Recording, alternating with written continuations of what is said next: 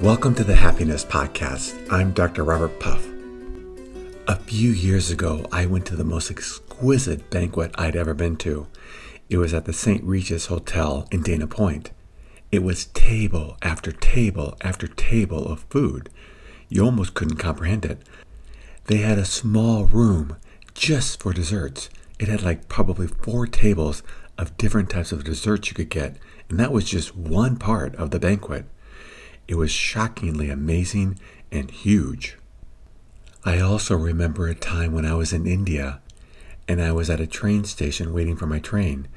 I remember walking by a woman who had 3 children all laying on the ground, asleep, and her children were so emaciated and clearly starving. It brought so much sadness to my heart seeing that woman with her 3 children all slowly starving to death. Probably most of us have had some type of experiences like these too. We've seen the banquets of life and we've seen the starvation of life. But what we may not have been aware of is that psychologically the same is true. There are people living life as if it were a beautiful banquet where everywhere they turn they see things that just bring joy and happiness and peace to their lives. And there are other people that no matter where they turn, they're starving inside emotionally. They're dying inside emotionally. And no matter what life brings them, there is no peace. There is no happiness. And yet these 2 people could be in the exact same situation. And one could see life as a banquet, and the other could see life as emptiness, as starvation. What I want to talk about today is that life is a banquet for all of us, but most people are starving to death. Why is that? It would be like going to the banquet that I went to, and there was only one food that you wanted, say a certain type of caviar, and unless they had that caviar, you are not going to be happy. Even with all the other foods there, you are going to be miserable and perhaps even starving to death because you would only eat that one type of food, that certain caviar. I know that may sound crazy, but that's how many people live. Think about the person who's healthy, who's young, who's attractive, who could have many friends and family that supports them, but they have to get into medical school because they want to become a doctor. And if they don't get into medical school, they're going to be miserable. So all their energy, all their tension goes towards, I have to get into medical school. I have to become a doctor.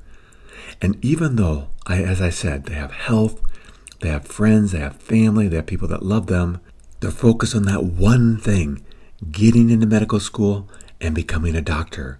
And if that doesn't happen, even if they have all these other beautiful things in their life, their desire, their need to become a doctor is so strong that if there are bumps along the way or if something doesn't work out, they may choose to end their life rather than enjoy the banquet around them because they have that one thing.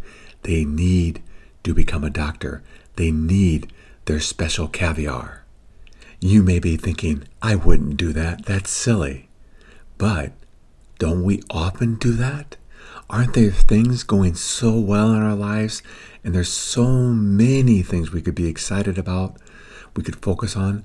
But that one thing that goes wrong completely ruins our day, or perhaps even our life. I remember once knowing a woman who had a husband that loved her. She had a beautiful daughter, but she was miserable. She actually wanted to die. Why? Because she wanted a second child. And if she couldn't have that second child, which she wasn't sure if she could because she was trying everything to have that second child, then her life was just misery. She lived in a beautiful home. She was educated. She had parents that loved her. She had so many things.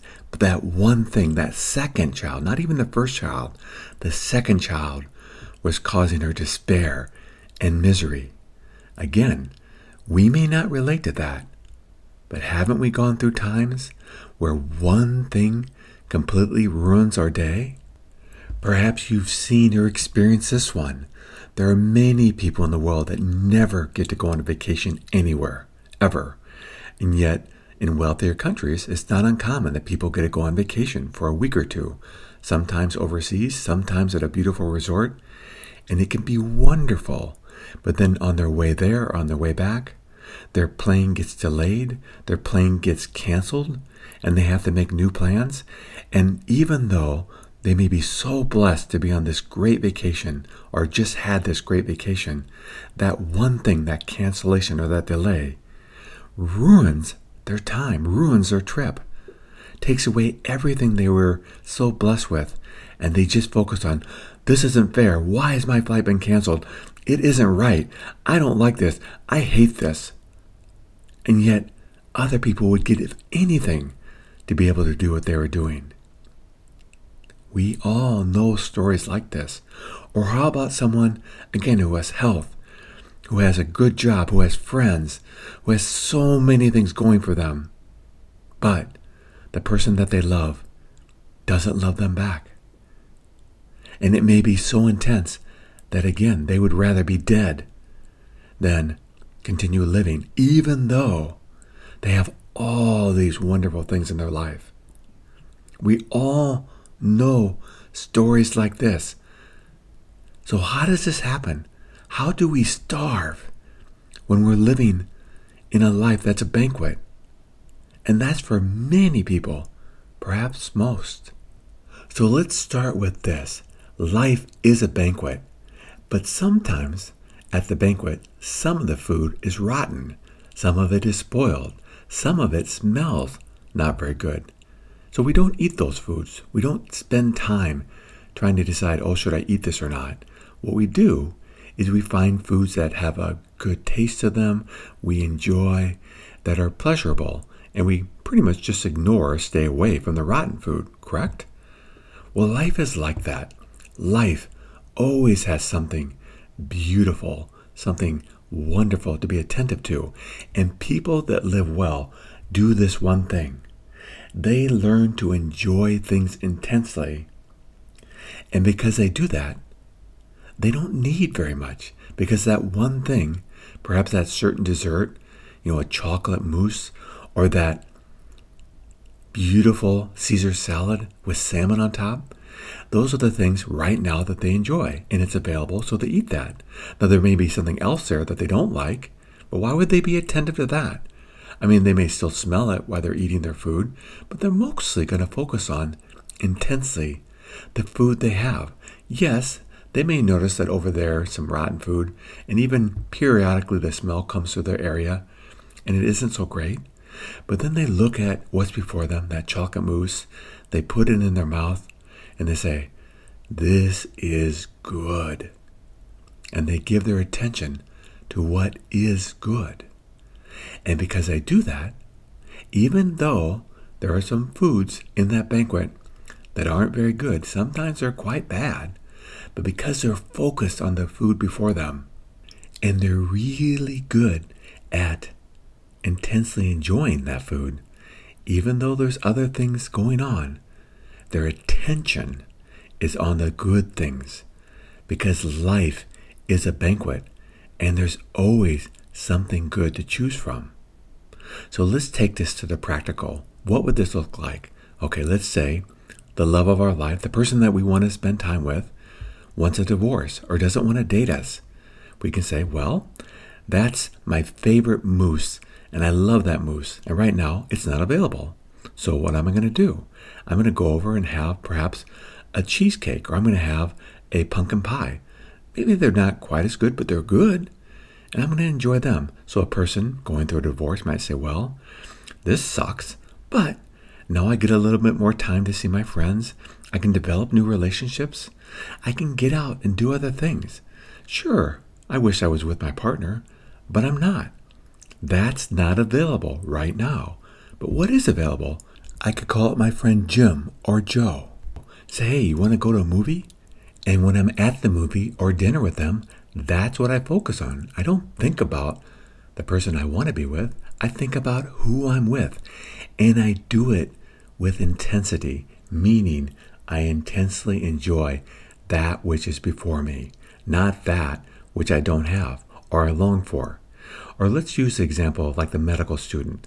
So that's super dangerous. That's like saying there's only one food in this whole banquet that I want, and I want it more than anything else, and it better be here or I'm going to be miserable. And every time I come to the banquet, I'm going to worry that they're going to take it away. And if they take it away, I'm just going to be in an awful place. And yet there's a whole banquet to choose from. I mean, that may sound crazy, but I'm telling you, a lot of people do this. Yeah, we may not want to be a medical student, but maybe we want this fill in the blank, this home, this child, this relationship, this one bad thing to go away, this stinky food not to be there, where there's tons of other things we could focus on. Like we may have back pain, but back pain doesn't define us. It's just back pain. Can we do other things and focus on them instead? We may wish we had a bigger house, but we have a home to sleep in. There are people around the world that don't, or sleeping on couches because that's all they have, or even sleeping on the street. Life is always a banquet, but sometimes the foods we want aren't there. Sometimes there's stinky foods that are there, and we have to say, okay, it's there, but I'm going to focus on the food that's before me. I may still smell the stinky food, like my back may hurt, like I may realize that there's not a lot of money in my bank account, but right now I can really enjoy this potato salad, or I can really enjoy this cheesecake. And that's what people do that live life as a banquet. They get really good at intensely enjoying things. And then they don't need very much because if one food isn't available, there's so many other things they can choose between. And because they see life as a banquet, they focus on the foods that are available. They enjoy them intensely, and they're thankful for what they have. That is the secret of enjoying life as a banquet and not starving to death with all this food before us. We have to not be attached to any one food.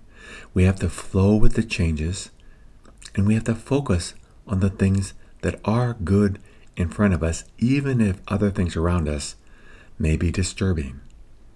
We can do this. I've known people dying in hospital rooms that ask the window to be open so that they can hear the birds singing outside. We can be so good at seeing life as a banquet as long as we can focus on something that's beautiful, because there is always something good to partake in life, no matter what. There just is always something. And when we do that, what we'll find is, as we go through beautiful times or as we go through hard times, our life will be like a banquet because we will partake in the banquet of life, which is always providing us something. And as long as we're flexible with our choices, as long as we're open to shift when something we want isn't there to something else that is there, and make that something that we do want and enjoy, we will never starve, and we will find that life is a banquet, and our lives, one day at a time, one breath at a time, are beautiful. Thank you for joining me on the Happiness Podcast.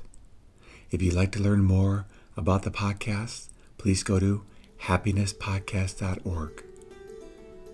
And until next time, accept what is, love what is.